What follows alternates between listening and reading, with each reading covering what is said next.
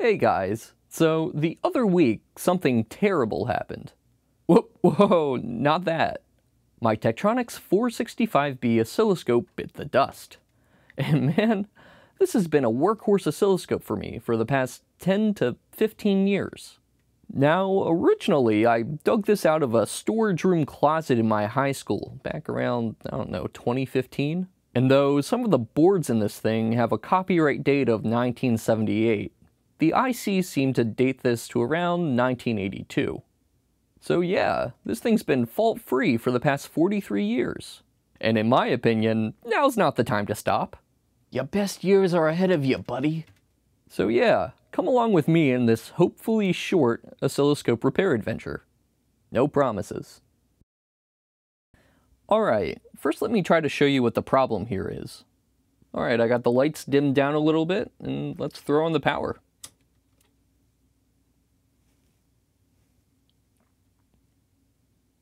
First of all, instead of getting a trace, we're getting more of a general glow across the face of the CRT, concentrated on the right-hand side. Changing the sweep doesn't seem to do anything, and the same goes for the position controls. Yep, even in XY mode, still not seeing anything. And we've got the same story with channel 2. In addition, the scale illumination isn't doing anything, focus seems to change things a little bit, and the intensity control for the beam has no effect. Alright, it's starting to smell a little toasty, so I'll turn it off. Well, it seems like we have a lot of different faults going on at once, which leads me to believe that this might be a power issue. I mean, if you think about it, the parts that deflect the CRT's beam don't really have anything to do with the light bulbs that illuminate the scale in the front, except for where they get their power from. You know, I think I have a pretty good idea of what's causing this, but let's start with rule number 1. Thou shalt check voltages. Thankfully, Tektronix has made this scope extremely serviceable and has provided us with test points right here to check the different voltages. And we'll clip onto our ground point up here. Let's turn our scope on and start checking the voltages. Okay, 110 volts. It's close enough. +5. Ooh. And that's looking pretty bad. Got +55. And yeah, some pretty significant voltage drop there. Alright, it's kind of hard to see from underneath this wiring loom, but this should be +15 volts. Oh my gosh, that's, yeah, close to 0. And -8 volts. Which is way off. Next, I'm gonna switch the multimeter into a continuity mode to check for shorts to ground.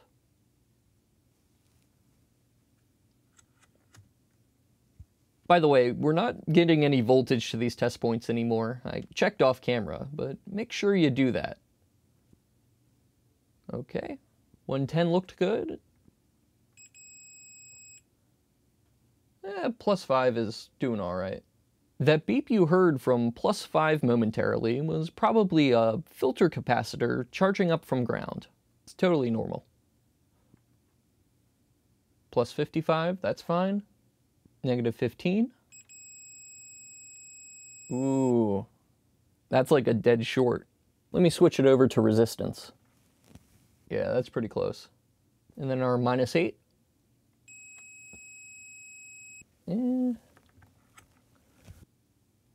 It's not too bad. I'll try switching the polarity around a little bit. Yeah. Yep, it looks like we got a dead short on that +15 volt rail. So now, let's take a look at the schematics for the power supply board. Here we have our schematic for the power supply section of our Tektronix 465B oscilloscope. And this over here is our 15 volt rail. Now, something here is pulling this 15 volts to ground. The fault could be somewhere in this voltage regulation circuit, probably not this bridge rectifier, given the nature of these components conducting electricity this way, or it could be somewhere further down the line, to something the 15 volt circuit is connected to. I doubt it's going to be either of these transistors, since we'd see a 15K resistance to ground. And probably not this op-amp here either, since the inputs are specifically designed to conduct as little current as possible. But you know what? This guy right here gives me a little pause. I mean, honestly, it could be this diode or this capacitor, but I'm willing to bet that this capacitor is going to be the source of all our issues. What we got? C4331. All right, we got a physical board layout here. You see the resemblance? All right, and our C4331 capacitor should be right around here. Yeah, we got this opening in the PCB here, this big one, and this little mounting screw. So it should be this green guy right here. All right, where were we? Okay, I'll clip in right to ground. Move this wire loom out of the way. And clip onto our 15 volts.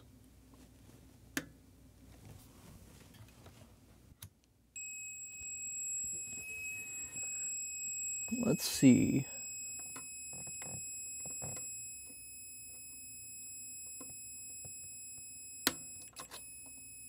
Oh. Get off there.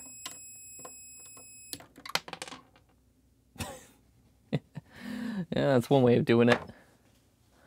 Yeah, check this out. Now, if I probe this capacitor,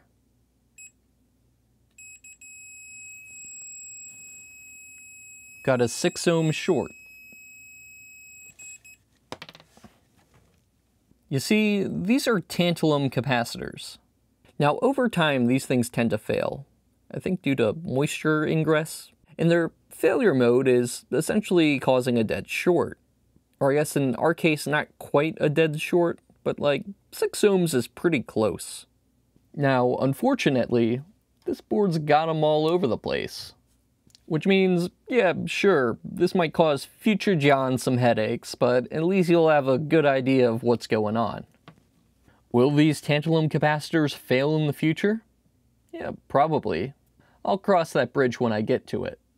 But just as kind of a public service announcement, if you find yourself working on vintage electronics like this, eventually you will stumble across these tantalum capacitors, which will give you trouble.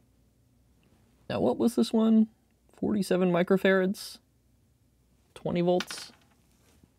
Unfortunately, I don't have any replacement tantalum caps at 47 microfarads. But I do have some electrolytics.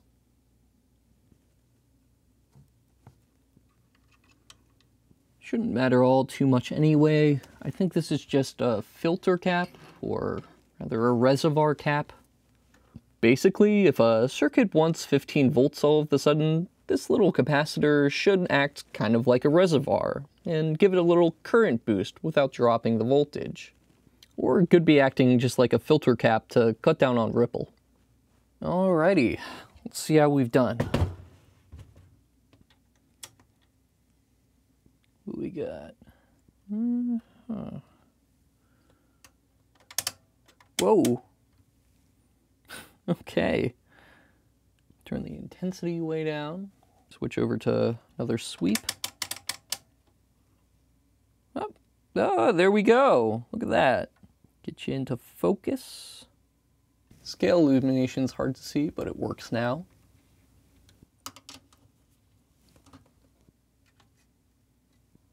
And yeah, there's our 1 kilohertz test signal. And let's double check those voltages. 110, pretty close. +5, bang on. 55, hey, look at that. And there's our +15 volts. And -8. And there we go. That's how one capacitor can take down an entire oscilloscope. But you know what? While I'm at it, this is the predecessor to the 465B, the 465. I picked it up from an auction house for 20 bucks, and it was supposed to be my drop-in replacement in case the 465B failed. Which it was, for about 10 minutes. Yeah, I was really confused when I hooked this up to a circuit under test, left the room for a minute, and came back to find another dead scope. I kept thinking, what's wrong with the circuit I'm designing? It's like 5 volts TTL logic, right? Well, other than ruling out that the circuit I was working on might be cursed, still an option. I'm assuming that since they're roughly the same vintage with similar problems, they might have similar faults. As you can see, nothing on the screen. Focus and intensity don't do anything. However, the uncal lights still work. So let's crack this bad boy open and see if we can do anything about it.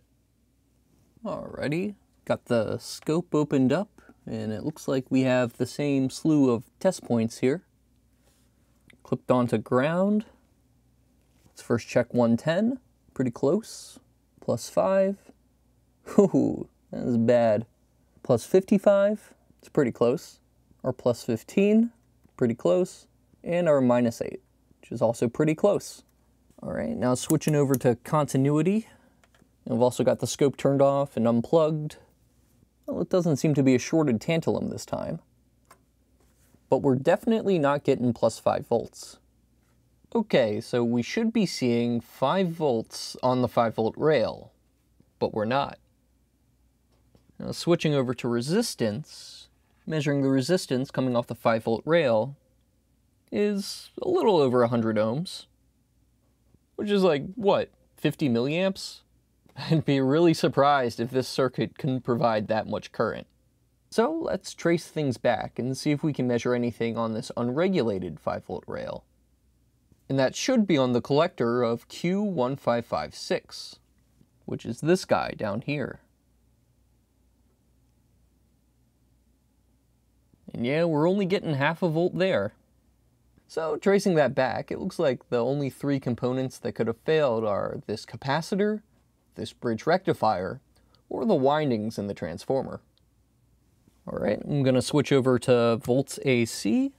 And it looks like our 5 volt winding from the transformer taps into these 2 points here. And it looks like we're getting about 9 volts unregulated. So it looks like the windings on this transformer are good. Now let's check the capacitor. We've got the capacitance setting here. And this should give us a rough estimate. We've got the ground terminal of our capacitor right here, and the positive terminal right here.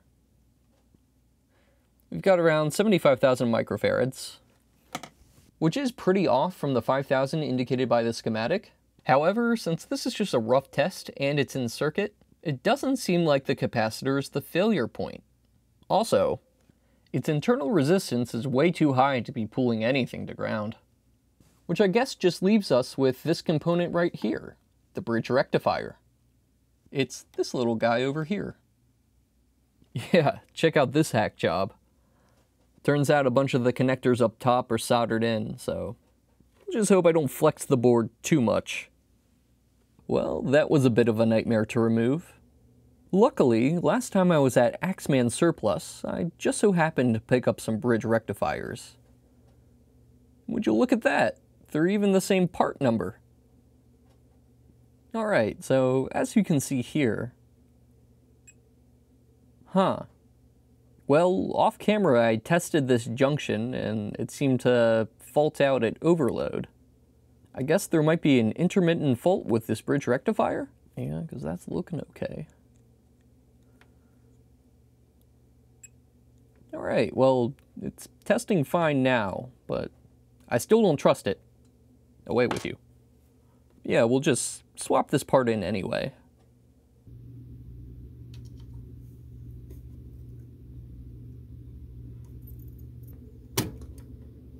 Well, it's all put back together. And now that we have the new bridge rectifier installed, let's see if this thing fires up.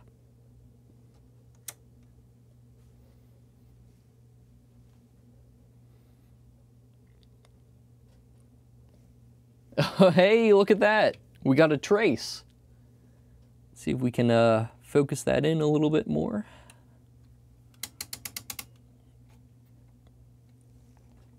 Oh yeah.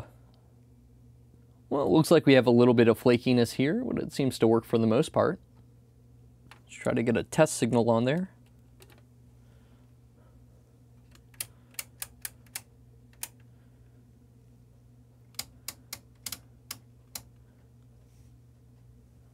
And that looks like a pretty solid square wave to me. And you know where this one's going. Oh, and there we have it. 2 Tektronix oscilloscopes all fixed up. Man, I could have sworn I had a third one lying around here somewhere. Where could it be? Maybe the shed?